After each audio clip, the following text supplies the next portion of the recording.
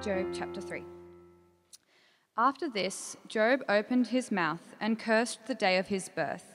He said, "May the day of my birth perish, and the night that said, 'A boy is conceived.' That day, may it turn to darkness. May God above not care about it. May no light shine on it. May gloom and utter darkness claim it once more.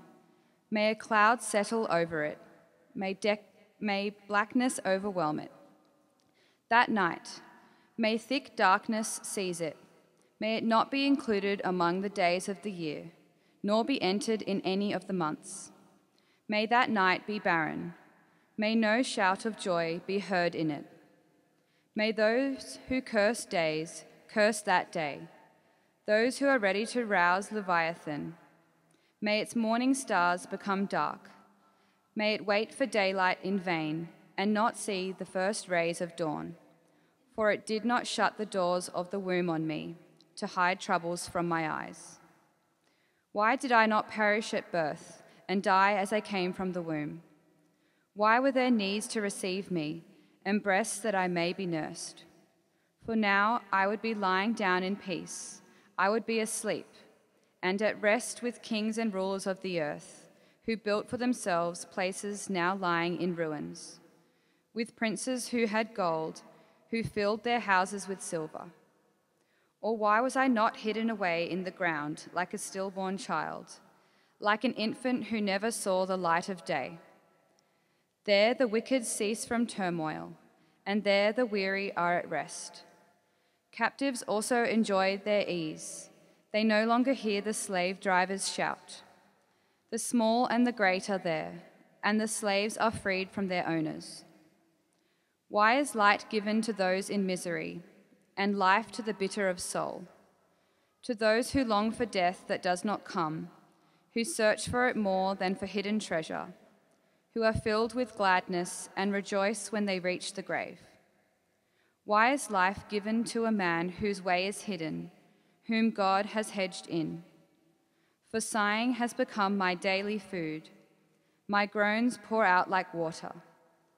What I feared has come upon me. What I dreaded has happened to me. I have no peace, no quietness. I have no rest, but only turmoil."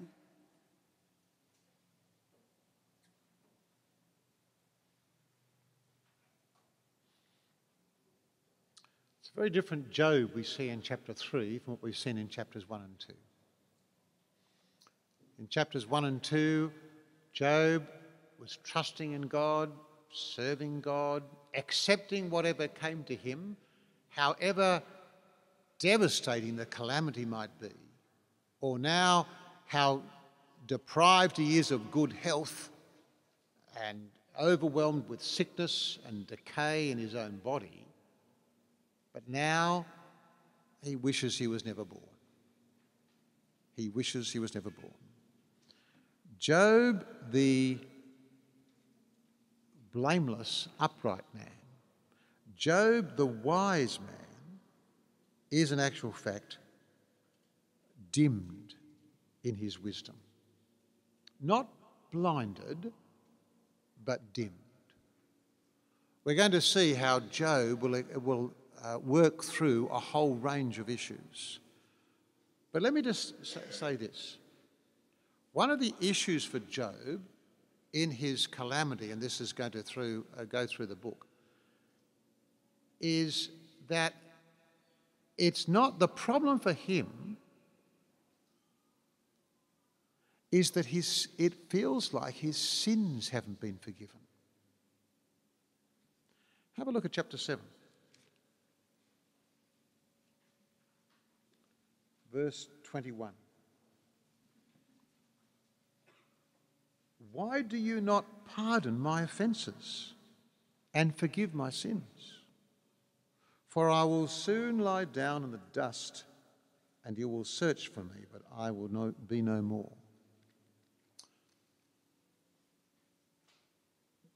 He knows he's a man who has sin, and that's why he offers sacrifices, no doubt for himself, but we know he does so for his children. Why then is this happening? And I think we can all resonate with that. How many times have you heard people say, Christians say, why me? This is so unfair. Why has God taken my child? Why does my wife have a chronic illness? Why have I lost my job or my reputation? And what Satan will always do is seek to undermine your trust in God. Satan's seeking to undermine Job's trust in God in order to demonstrate that God is foolish in the way in which he saves. Because the attack is upon God. And what Job has done in chapters 1 and 2 is vindicate God's wisdom. And that's what we're about as Christians. We're to vindicate God's wisdom. That we can demonstrate to Satan, who tempts us, tries to pull us away, that in actual fact our trust is in God, come what may. And it may well be that you'll never know that trust until you're in your deepest, darkest hour.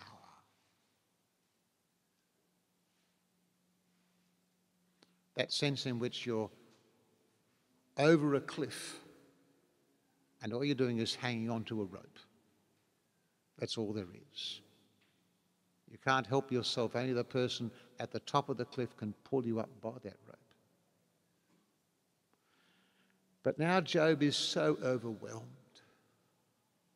And that description I gave of his physical ailments shows you this is an overwhelming experience that he's had, that now it's as if he curses the day of his birth.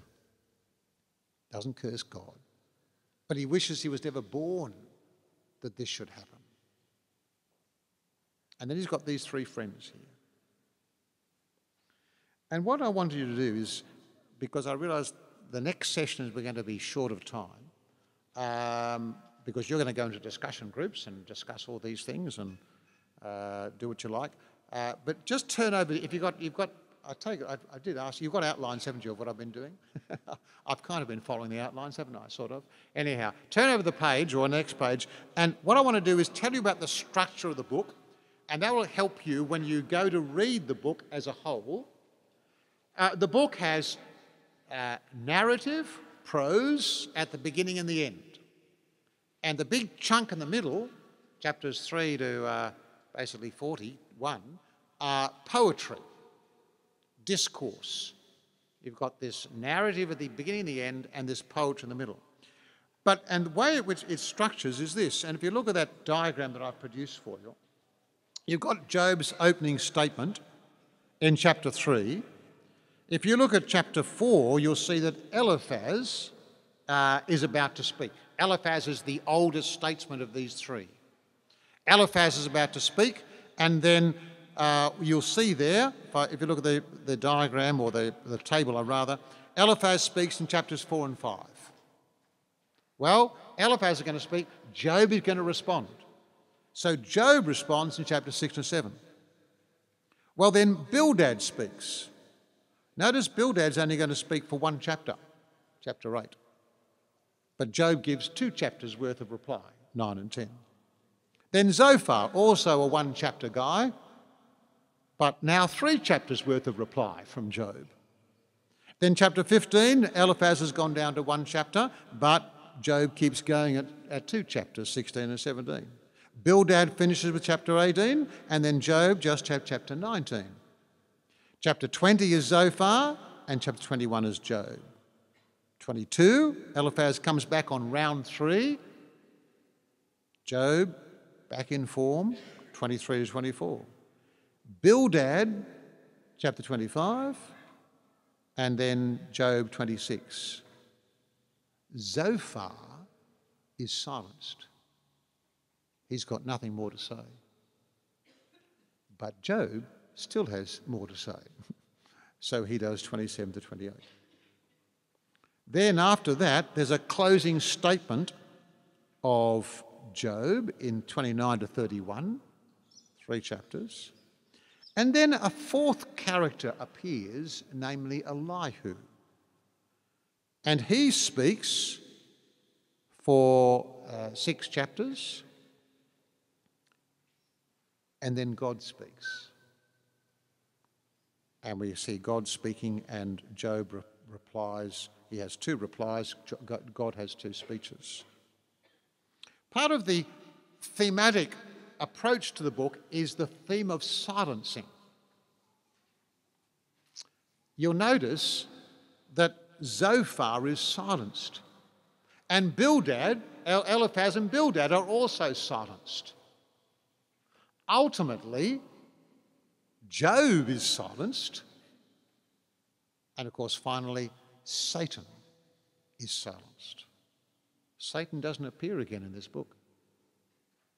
Satan has nothing more to say, because God's wisdom, when we get to the end of the book after morning tea, God's wisdom is vindicated in that respect. We see in the book of Job patience. For those of you who had telegrams when you got married, that must be very old people in the room, I think. One of the favourite telegrams that people would send at wedding and read out at the wedding reception was, "May you have the wisdom of Solomon, the patience of Job, and the children of Israel." That sense in which this was a sort of an Old Testament blessing upon people. And it's true that Job is patient, but Job's wisdom is dimmed. There are some high points in Job, and those high points come in chapters 11 and 19, and we'll look at those in due course. But the patience of Job is dealing with his 3 friends. And the 3 friends are Eliphaz, of course, and Bildad and Zophar. Eliphaz is your pious mystic. He's your traditionalist, if you like. He's the one who says to Job, look, the problem with you, Job, is that you've sinned. You're a specific example of the general principle of suffering. You suffer because you've sinned.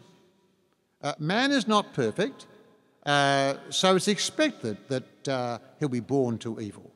And the problem with you is that you've sinned and you don't seem to realise it. The problem with Eliphaz is he doesn't recognise the gravity of Job's condition, nor does he recognise the righteousness of Job prior to these calamities taking place. As I said before, it's not Eliphaz tries to point out where there are sins in Job's life.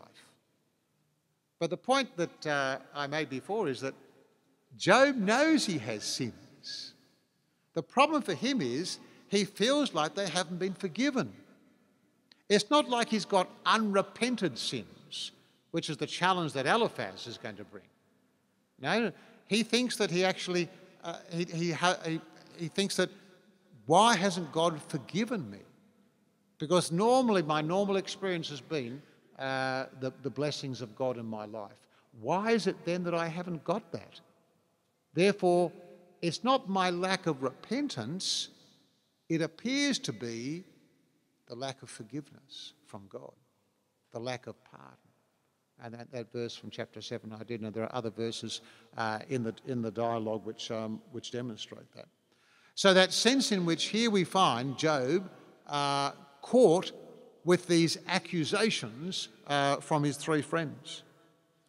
Bildad, on the other hand, Bildad is the traditionalist, and he just thinks in terms of the sole principle of which God is the guide, that retribution and justice comes. God only, and if only Job would admit his guilt, then we could undo this problem. But if he's going to hold fast to his integrity when we know that he's a sinner, when we know that he's evil, and obviously these calamities are taking place because he's got secret sins that we don't even know about. It's a tit-for-tat relationship, retributive justice from God against the sin of human beings. So he actually speaks in such a way, but he misunderstands the fact that it's folly to think like that and not wisdom. To work through the wisdom of God is to understand how we live in a life where you've got calamity and sickness and decay all around us. It's interesting. Eliphaz says, do you think that God trusts his servants? The irony is, that's exactly what God does do. God trusts Job.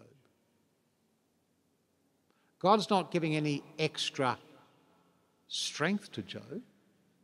Job has all that he needs to respond in a godly fashion to the situation he finds himself.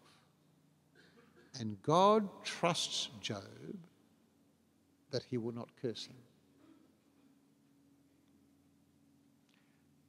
Whenever you're tempted, remember this. God trusts you. Do you ever realise that? Did you know that God praises you? Ever thought about that? We often think of our praising God. How often do you think that God praises you? Just turn to Romans chapter 2. A passage which I'm sure you've probably read many times, but perhaps haven't quite grasped the significance of what this passage is saying. It's the very end of chapter 2 of Romans. Paul has been speaking about the way in which God circumcises the heart, and that's the true Jew. Not just the Jew who is circumcised in the flesh, but the true Jew is the one upon whose heart God has worked. There are lots of Jews in the Old Testament who were under judgment, and lots of Jews who were circumcised. The whole circumcision aspect was there as a demonstration of having a circumcised heart or circumcised lips, clean heart, clean lips. And in the discussion that Romans opens up with the Jew-Gentile distinction, because Jews thought you can't be saved unless you become Gentiles become a Jew.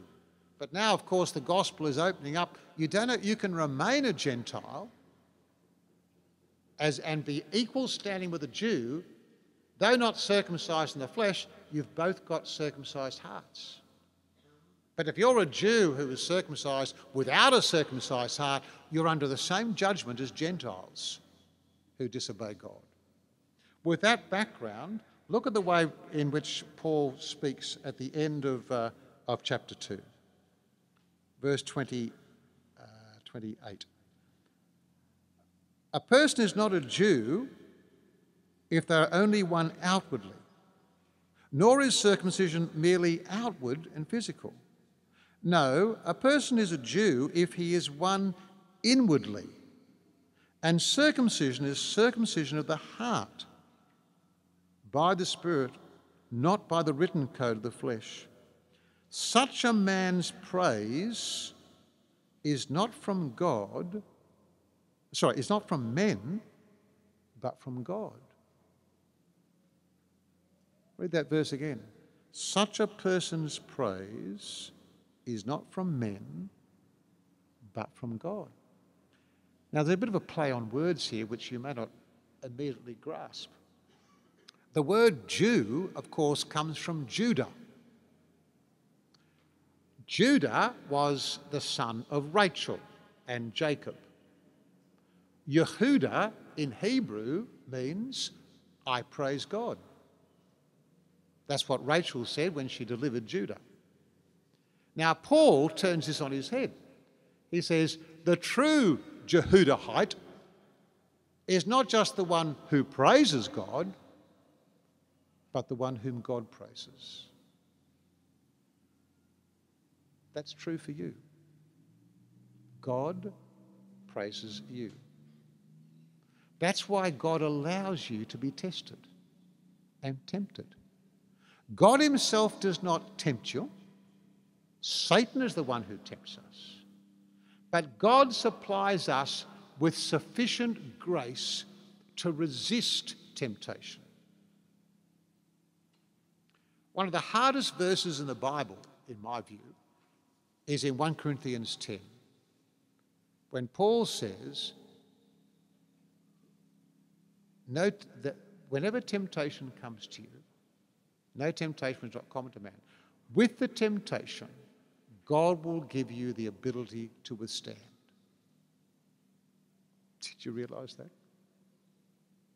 It's devastating.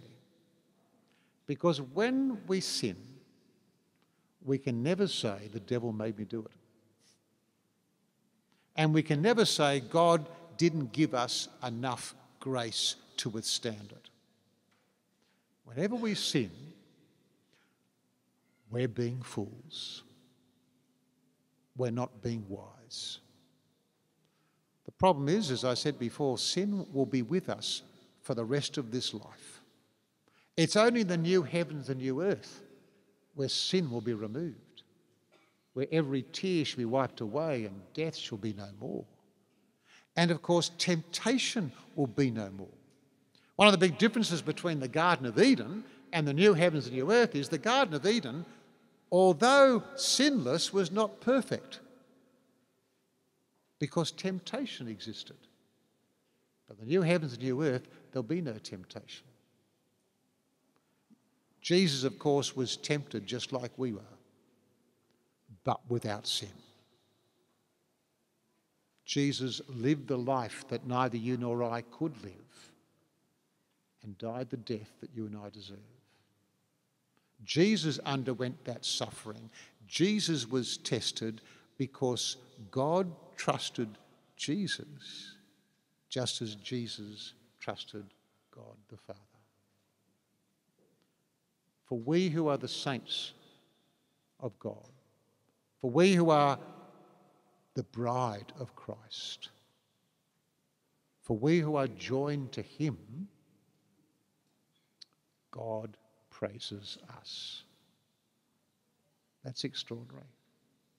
Just as God could use Job as a trophy of his grace to Satan, God can do the same to you.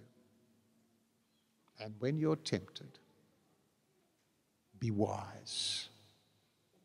Trust and obey, for there's no other way to be happy in Jesus but to trust and obey. Let me pray. Father God, we thank you for your word. We thank the way in which, even through the character of Job, you can teach us more about yourself. But we thank you above all for the Lord Jesus Christ, whom you sent to be our Saviour, to take on human flesh in our place, and to die a death in our place. And you have made him the wisdom of God. And for us to proclaim that to others, but for us to imbibe it in ourselves, that we might know what true wisdom is, and that we might continue to trust and obey you for the glory of yourself. Amen.